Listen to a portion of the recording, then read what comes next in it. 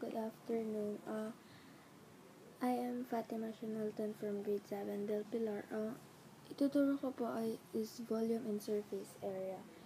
So, yung first is sphere.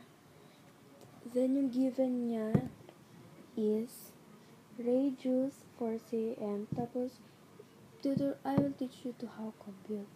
So, yung volume niya is 4 over 3.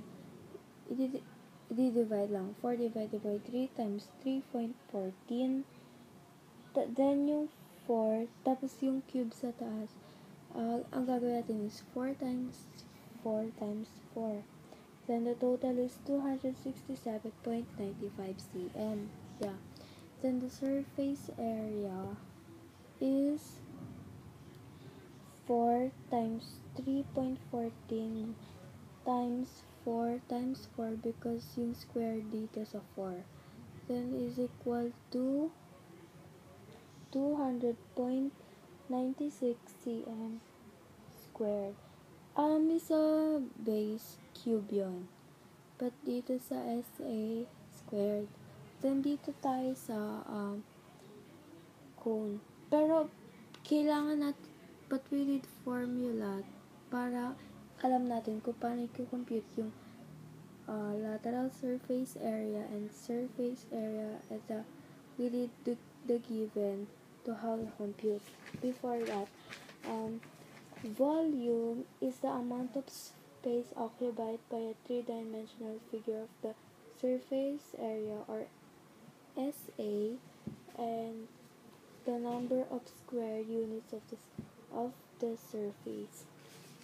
Pwede nating sukatin. Tapos sa cone naman is ito yung given niya. Yung length is 16 cm.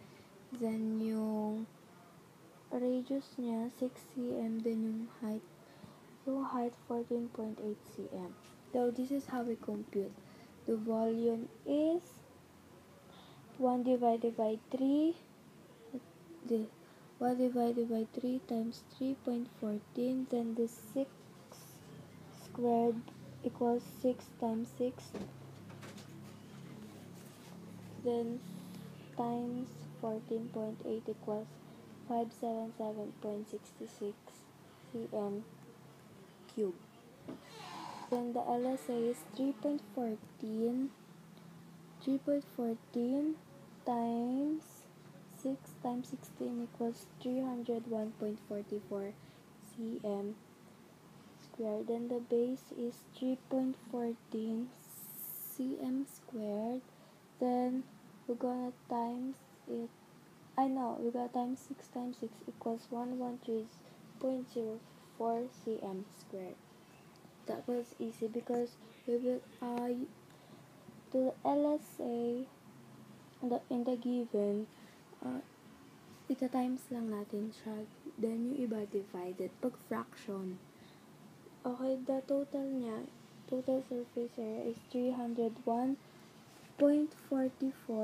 ito yung nakabox, times 113.4, ipapag-plus lang, edi ang magiging sagot is 414.48 cm squared.